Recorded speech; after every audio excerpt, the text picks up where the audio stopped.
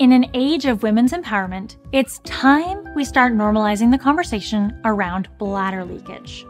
A shocking and recent study from Harvard University reported an estimated 45% of women experience some form of urinary incontinence at some point in their lives.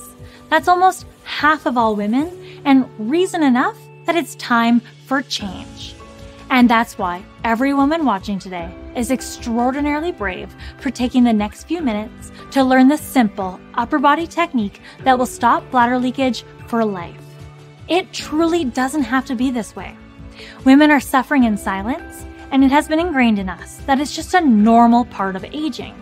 What most women don't realize is there is actually an underlying condition causing this problem, and once it's fixed, you'll be able to get back to easy movements without fear of leakage. You'll no longer have to worry about leaking